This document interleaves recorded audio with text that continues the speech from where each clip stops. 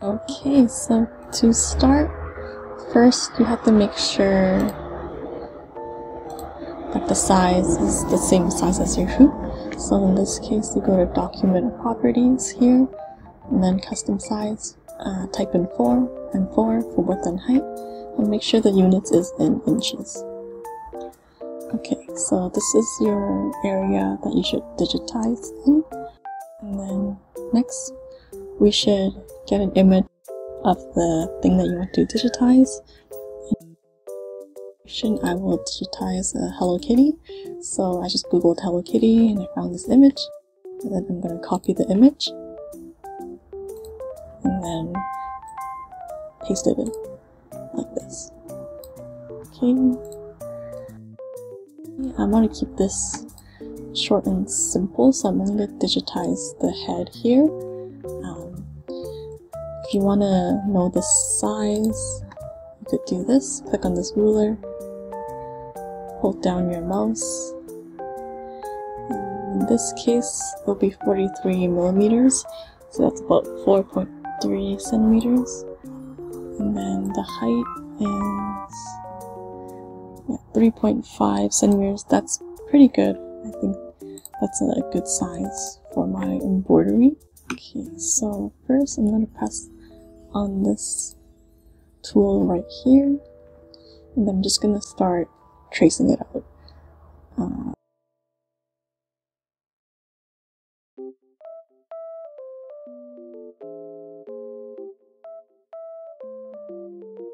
Click on this node, hold Control on your keyboard, and then scroll up with your mouse wheel.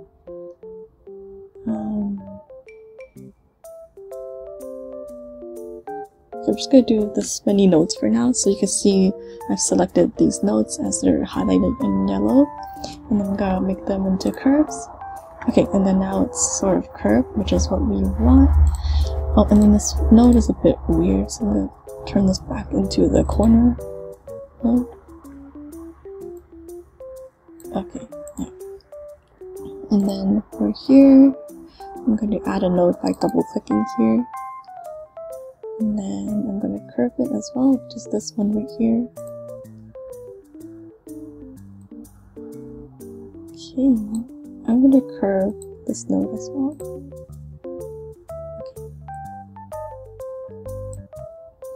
And then, yeah, so this part right here, it doesn't really matter what you do with it. I'm going to create another layer with a bow over this white part, so you don't have to worry about this part right here. I'm going to go into objects right here. I'm actually going to turn the opacity down a little bit. Yeah, this much. I guess next I'll do the eyes. So let's do black. And then copy and paste that. Control C, Control V.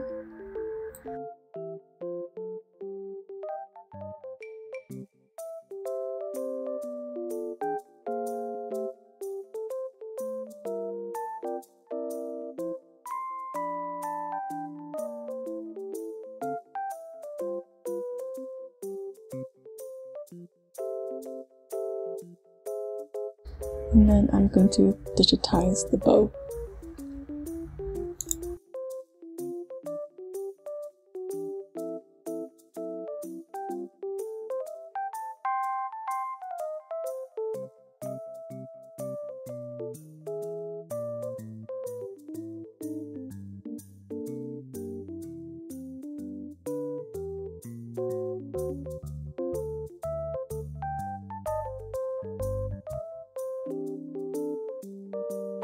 Okay, let's change. So in fill and stroke, you go fill, you want to change it to red, this color, and then we don't want to stroke, so X out that. And then, okay, we have to curve up the lines. So for here, let's press on this.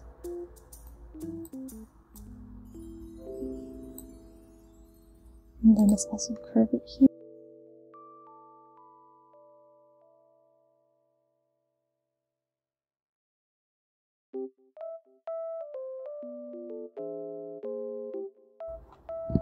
Okay, and let's go back to the objects.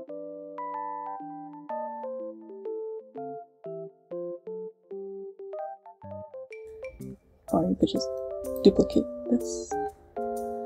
And then I'm going to press on the cursor right here. And I'm going to flip it horizontally and flip it vertically. Okay, and now we have the other side. Perfect. And let's line it up. Okay. Perfect. So let's select these three paths right here. So if you want to select them, you hold Control and then click on each one. And then we want to combine these, so we go Path, and then we press on Union. And now we have one full bow, like this. Okay. Okay, so for this outline, this black outline here, let's create a fill for it. So it should be white, but because I want to see what I'm doing, I'm just going to temporarily change it to a different color, like a light orange for now. And then I'm going to erase the stroke paint by clicking into stroke and cancelling the stroke paint. Okay, and then we can see this part here doesn't really look correct, so let's fix that up.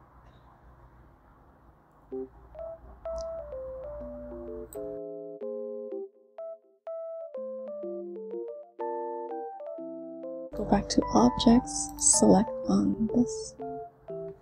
Okay, for now, let's just make the bow invisible. So you press this I button and it will disappear. And then I want you to click on your cursor. Let's also make this, let's lock this, so that way we won't be able to select it anymore. And then let's select everything using the cursor. And then we will go to Path, and then click on Exclusion.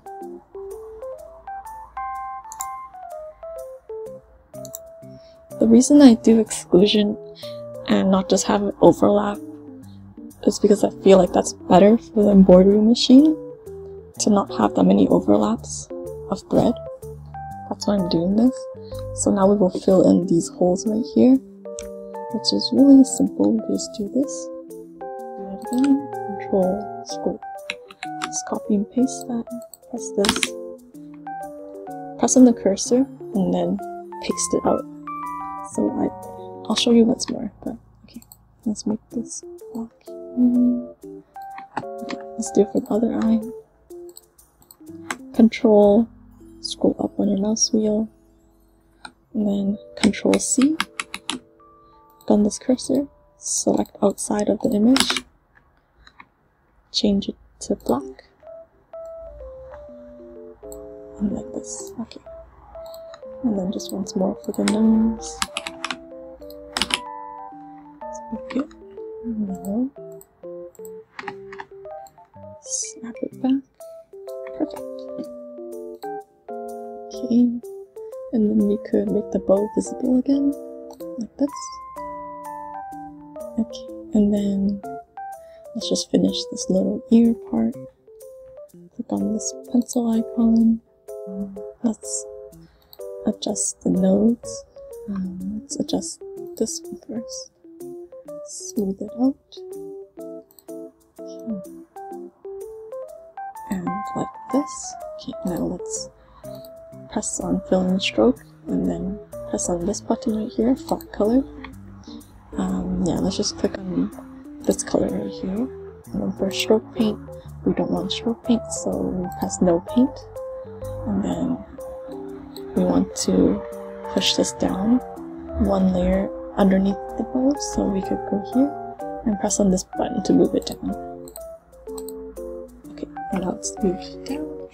And yeah, this is essentially it. I'm just gonna make this invisible. And then for this part, I'll just make it like an off-white so you can see Okay, so we right click on the object, select same fill color.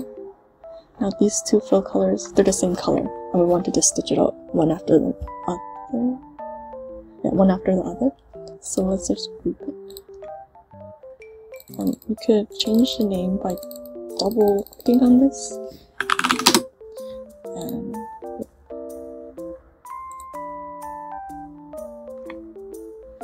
then okay, so the eyes will be black, and this is the nose. I'm just gonna move it all the way up.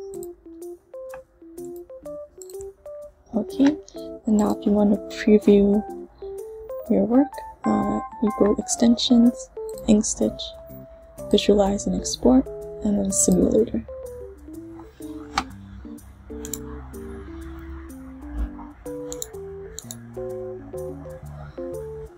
Okay, and now it will simulate what will happen when you put it into your embroidery machine. I'm just gonna skip ahead.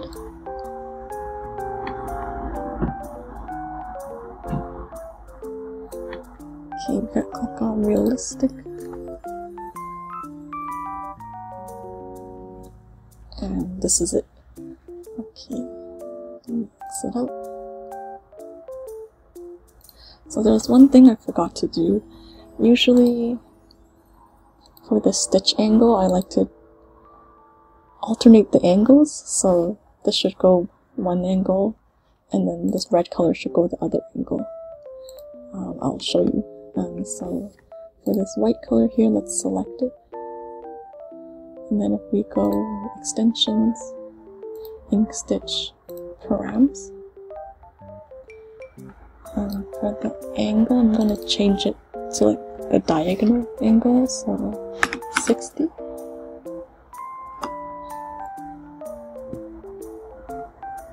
Okay,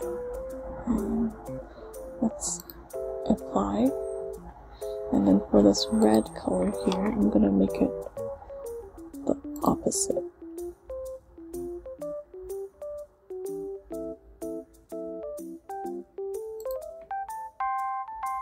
So if it's going 60,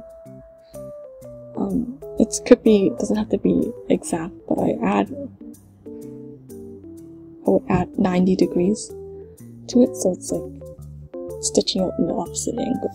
So 60 plus 90 is 150. Let's apply and quit. Okay. And then click outside, or you can select everything. Go on Extensions, InkStitch, Visualize and Export, and then simulate it again.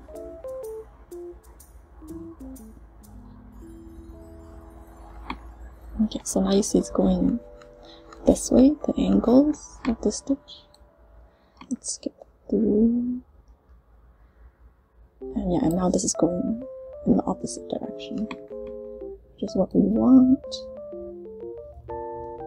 And then for the eyes and nose, I'm also going to change it to 150 stitch angle. So let's select these. Extensions, Params. Let's also do apply and quit.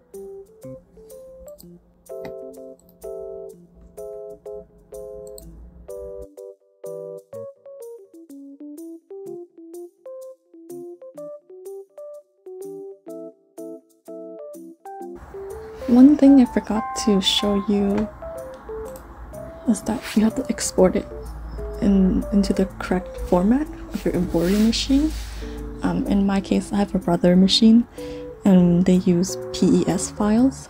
So if you want to save it as a PES file, you click on Save As.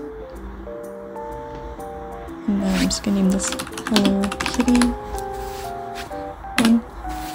And then Save As type, I'm going to click on this. Look for PES right here, and then I'm gonna save it somewhere that I will remember.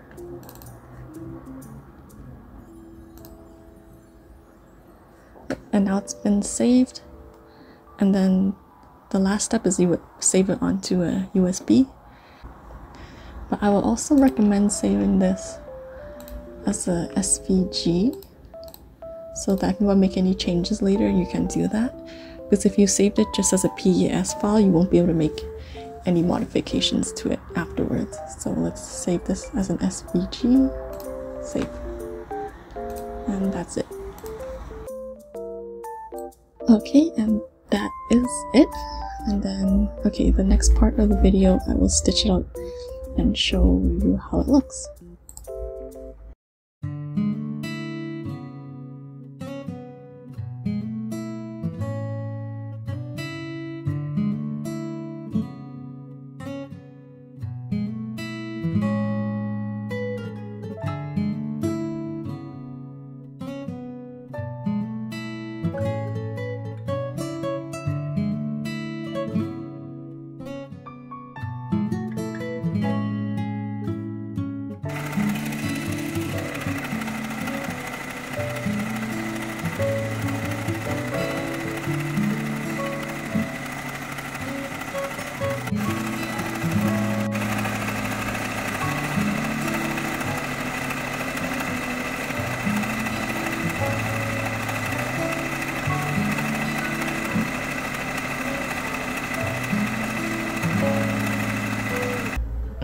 So as you can see here, it's not quite perfect. Definitely the lighting. Definitely this side of the embroidery could be improved on, but you guys should make it more pointed maybe. And this part of the face, the roundness looks a bit off. But yeah, this is honestly quite normal. It's very hard to digitize things correct on the first try. But it's not bad for a first try, I would say.